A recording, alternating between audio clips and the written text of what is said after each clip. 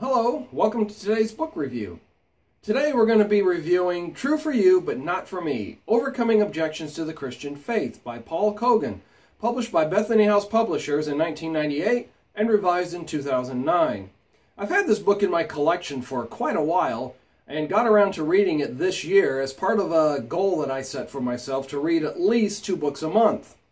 Now, Paul Kogan has a PhD from Marquette University and is currently Professor and Pledger Family Chair of Philosophy and Ethics at Palm Beach Atlantic University in Palm Beach, Florida.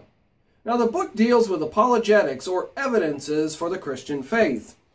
And that is something that is very necessary in this day and time for Christians to be studying, not just because there's less respect for biblical authority, but because you've got people in all quarters that are fighting against biblical authority. And this book will help you to have some sound, logical reasons for believing in the Christian faith. Now, why do we call it apologetics? Well, our English word apology and apologetics actually come from a Greek term. In 1 Peter chapter 3 and verse 15, Peter says, "To sanctify the Lord God in your hearts, and always be ready to give a defense or an answer to everyone who asks you a reason for the hope that is in you, with meekness and fear."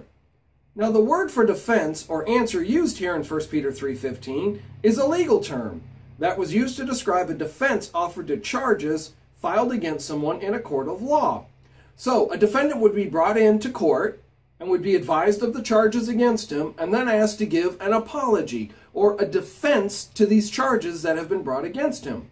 So for us Christians, we need to be ready to give a defense or a reason for why we are Christians. And it shouldn't be something like, well, why do you believe fill in the blank?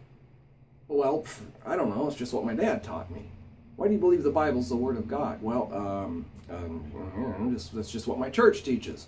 Why do you believe that baptism is immersion and necessary for the forgiveness of sin? I don't know. It's just what the preacher said on Sunday. We need to be ready to give answers. Now, this book isn't necessarily into doctrine, but it is into the philosophical reasons why we can reasonably conclude that Christianity is a reasonable faith. Books like True for You But Not for Me will deal with important questions that Christians face on a regular basis, from atheists as well as liberal Christians who are in reality a brand of skeptic. Now, while it is not possible, and this is key to remember, it is not possible to answer every single question that someone might have. I've been preaching for almost 24 years. I've been a Christian for over 30 years. There's a lot of questions I have no idea how to answer. But just saying I don't know doesn't mean you're stupid, doesn't mean you've lost the argument, just means you don't know. But books like True for You But Not for Me will help you to have an answer so that if you're ever faced with some of these questions, you'll be able to give something resembling an intelligent answer. Now, this book is broken into 2 parts. Part 1 is absolutely relative.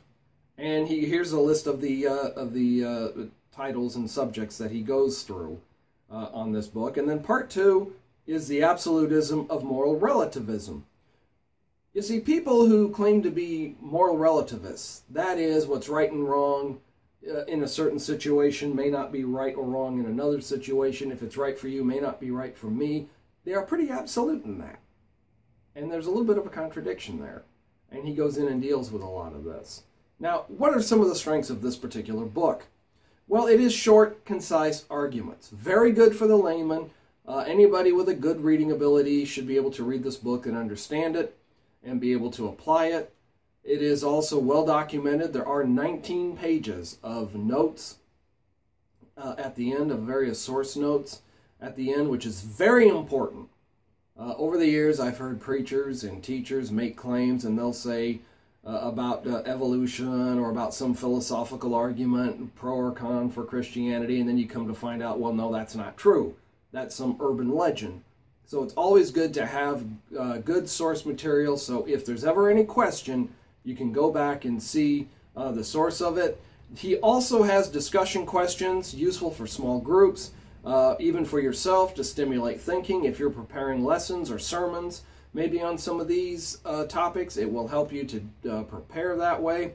And then each chapter has a summary of the major points that he covered, which is also good just for summation, maybe thought-provoking, maybe just a way of giving a concise answer to someone. Now, weaknesses. One of my pet peeves about books like True for You but Not for Me is when they do not have any kind of an index. He has no index. So if you're wondering about a particular word he references, or maybe an author that he references, you're going to have to start at page 1 and go all the way through to find it, unless you make notes along the way and put them in the front cover, as I usually do on books like this. Another particular weakness of the book is sometimes he gets really close to painting with too broad of a brush when discussing relativism.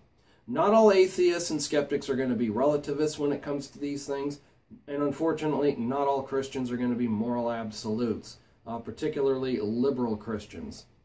And this one is not so much a weakness as much as it's just a caveat.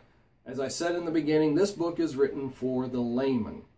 If you have a neighbor, atheist, who's a PhD in paleontology or geology or something like that, he'll probably find the arguments in this book rather simplistic. So if you're dealing with someone like that, or a PhD in philosophy or something like that, or just a hardcore atheist, they might not find these answers in this book satisfactory, which is okay. Peter just said to have an answer. He never said everybody is going to accept every answer that you give. But if someone is of that level, caliber of education and knowledge, you might need to dig a little deeper and get some books that are, and some answers that are put forth in a little bit deeper detail than what this book offers. But overall, it's a good book to use for the layman. It's a good book to use in Sunday school, small group, or just for your own personal study. So what do you think? Have you read the book? If so, feel free to leave a comment below.